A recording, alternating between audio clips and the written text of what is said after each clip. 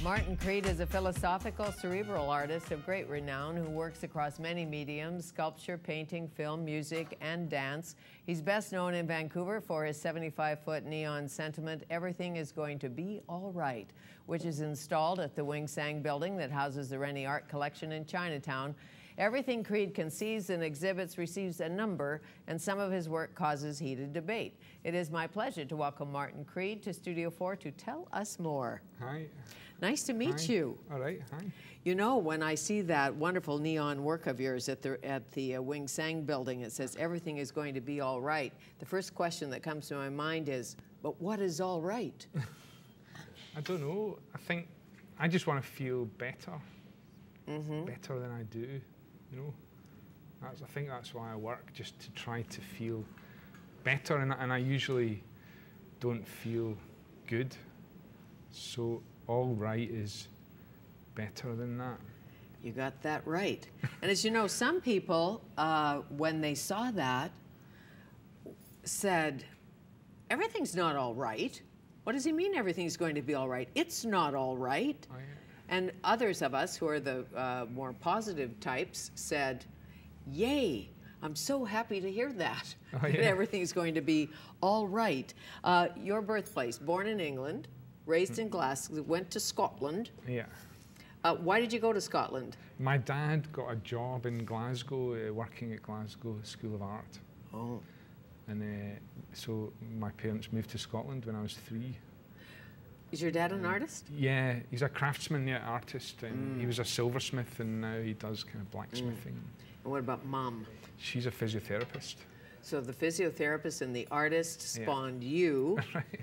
And when did you know that your imagination had to be fired and that you needed to do art? You needed to use that gift in many different ways. I didn't know what I wanted to do. When I was a teenager, I wasn't sure. I was interested in literature and art and music. Sports? And sport too, yeah. I did rugby and football. But, so I wasn't sure what I wanted to study at university. But in the end, it seemed like it was easy to decide because it seemed like the study of art didn't narrow things down too much. In other words, art could contain all the other things, but the other things didn't necessarily contain art. So studying art was like just a chance to kind of do what I wanted. Sure, why not? How is art like your music, and how's your music like your art? How are they connected, or are they connected? Yeah, no, well, to me they're the same thing. I can't separate what I see from what I hear.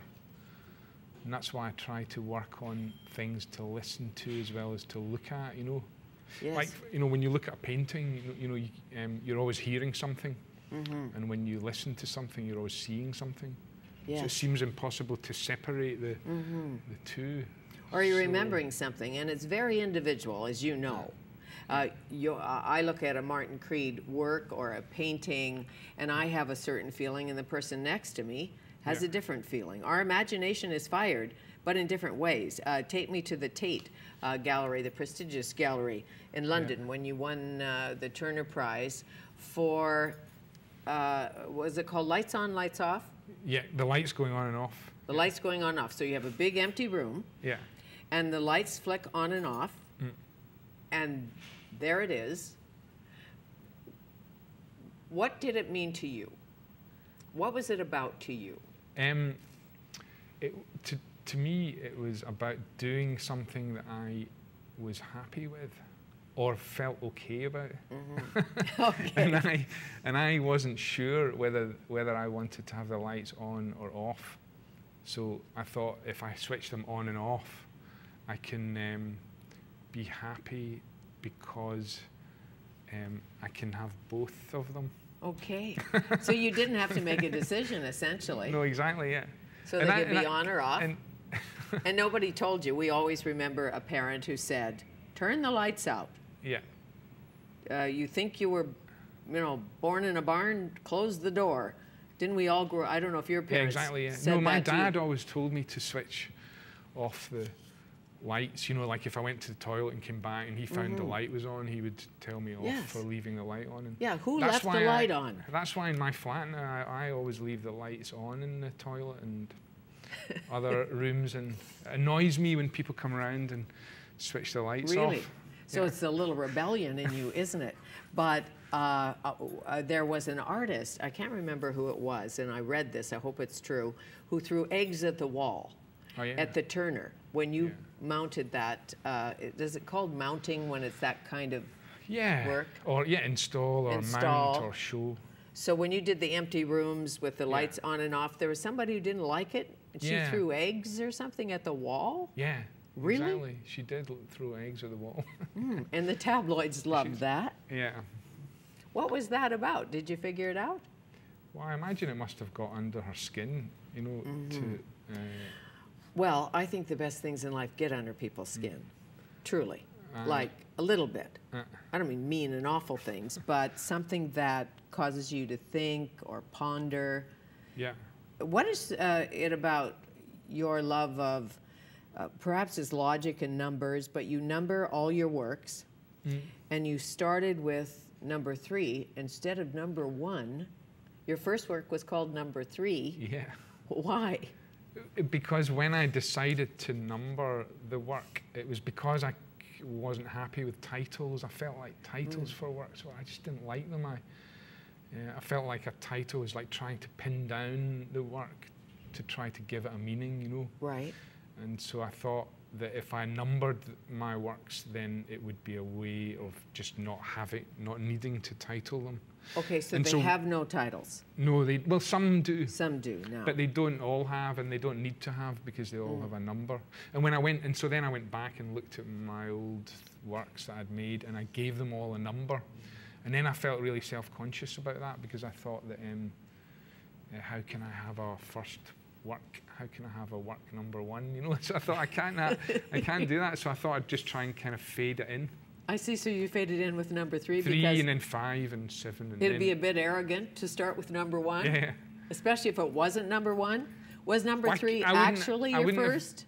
No. Well, I don't know. Well, I don't really know what my. I mean, these things are only what I think is my work, which. Okay. It's not necessarily. So it's not important. It's just not important. In your neon work, the Everything Will Be All Right, you had shorter ones. Didn't you have one that says don't panic? Don't worry. Don't worry. Yeah, exactly. Don't worry, or feelings. Just feelings. Just feelings, yeah. And if somebody wanted to purchase, and I know this is a bit of a rude question, wanted to purchase tens of thousands of pounds to purchase a Martin Creed work today? Is it? Yeah. No. I hear tell. I hear tell. Yeah. I think my work's quite cheap. Yeah. Sure. Well, easy for you to say. But take me back to your Quaker beginnings, because you were raised in a Quaker family, and the simple truths in Quakerism and the simplicity, really. I think I was very influenced by Quakerism. My mum and dad are Quakers, and they used to go to Quaker meeting every Sunday, and I would go, and I think Quakerism's brilliant. You know, the idea of going to a room and not doing anything, you know, for 1 hour. You know? Yes, and the idea that Richard Nixon's family were Quakers. Oh yeah, I think, I didn't know that. Who knew? Now, I know you. I don't want to be like him. No, I don't think you are, or were. But the thinking, not thinking thing, the flickering lights. When you do music, or put together a video of sorts, and we have an example of one called "Thinking, Not Thinking." Tell me a little bit about it before we see it. Well, I was trying to write a song about my life, you know, and I was trying to say what I understood to be happening, you know. And it seems to me that life is, you can divide it up into the time when you're aware of what you're doing, and the other time when you're not aware of what you're doing, you know. In other words, when you're thinking and when you're not thinking. Right. And it seems like life, like the thinking side of life, is a desperate attempt to control the uncontrollable, not thinking side of life. Okay, and so the intuitive side perhaps, or the monkey brain you have when you're thinking, Yeah. well, there's like a tape going around in your head, or you think an evil thought, and then you think, when you're on your thinking side, I shouldn't have thought that. Aye. Well, I don't know. Exactly, something like that, yeah. I mean, but I think that life and work, you know, is a desperate attempt to try to, you know, come to terms with all this stuff that comes out of you, you know, horrible feelings and and the things you find yourself doing, Right. almost not within your own control, you know. And they, Jung would say, we must embrace our dark side. Aye, I think so, yeah. However, let's just see a little piece of the Thinking Not Thinking. Wasn't thinking.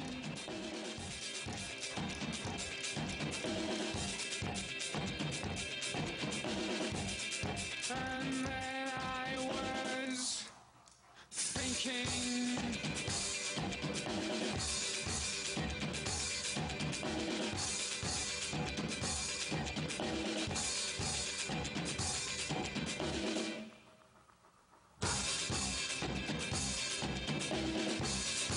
So, explain this. That was an Irish wolfhound and a long-legged Chihuahua. Should have been a short-legged Chihuahua, really. Couldn't find one? Really? Aye, so we had to make do with that long-legged Right. one. And what did it mean to you? The Irish wolfhound meant... He represents not thinking. Not so anytime thinking. the lyrics say not thinking, the big dog comes on and lumbering across the screen. I see. And then the little dog represents thinking. In other words, desperately trying to control Right. an uncontrollable Right. situation. And when you're little, sometimes you have to do more of that. Aye, More aye. thinking when you're little Exactly. to survive. Yeah, I think it's hard Well, work. I might have made that up, but we'll come back and talk more with Martin Creed.